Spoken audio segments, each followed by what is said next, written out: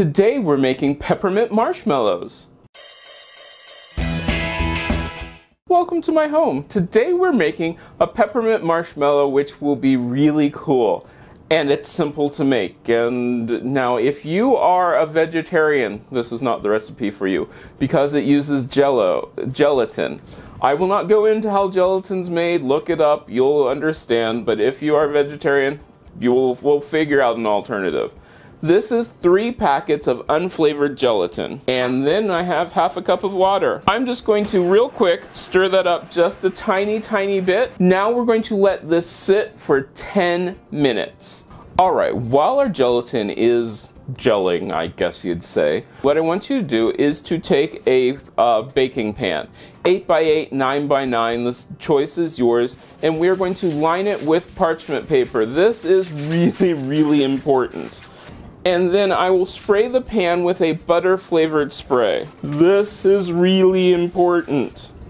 Then you're just going to lightly sprinkle powdered sugar or confectioner's sugar onto this and set it aside. Now what we're going to do is a part which you're going to have to keep an eye on. You are going to take 2 cups of sugar, and I'm using raw sugar, 2/3 of a cup of light corn syrup.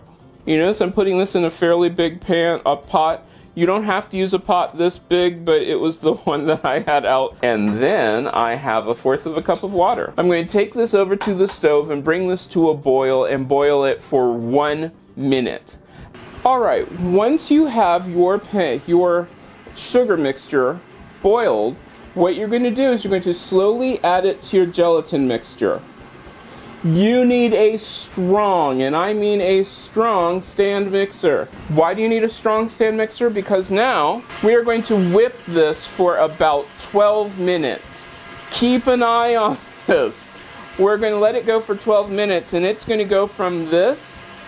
We're at the halfway mark, and you can see that this mixture has gotten much thicker, and also it is getting much lighter in color. We're getting close to being ready to make those marshmallows. In the last minute of mixing, you want to add 1 tablespoon of peppermint extract. Now we are ready to take this wonderful sticky, and I want to stress this, really sticky mixture and put it into our greased pan. Every utensil I'm using is greased. If it is not, the stuff will stick, and I mean it will stick like crazy. Let's pour it in. If you use white sugar instead of raw sugar, your marshmallows will come out white. The raw sugar will have them come out with that brown tan type color. Once you get yours out of the pan, put this into the refrigerator and let it sit for about 2 hours. This stuff is really sticky, but we want to let it sit and firm up for about 2 hours, and then we will come back. Make sure that you clean off everything now. Now is the best time to clean stuff off.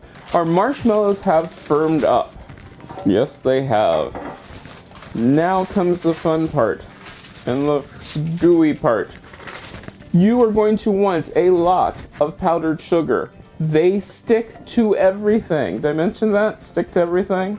I'm going to take a knife. This is important. Spraying the knife down. Then cutting quickly through the marshmallow. Then we go across. You can cut these however big you want. That is up to you. Okay, now the other trick. And this is the trick which I found which is really cool. I'm going to take a bag. You can use a paper bag. You can use a plastic bag. Does not matter. Put in some powdered sugar. Take your marshmallows. Break them apart. And dump them into the powdered sugar. Then just place the marshmallows on a paper. What this does, and that's just parchment paper, what this does is it keeps the marshmallows from sticking to each other. Now I like to store my marshmallows on wax paper and put them in the refrigerator. They last a lot longer. You can dry these out slightly by not putting them into a container, but it's up to you. Let's give one a taste.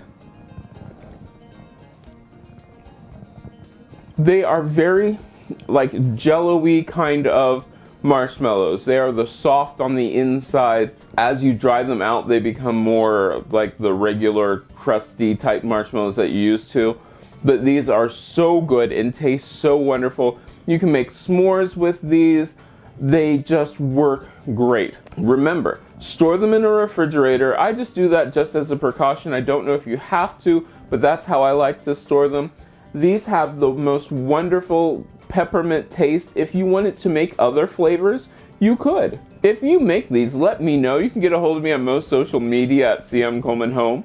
Don't forget to subscribe. Hit that little red button there. Every Friday is a sweet treat. And as always, remember, why buy it when you can make it yourself?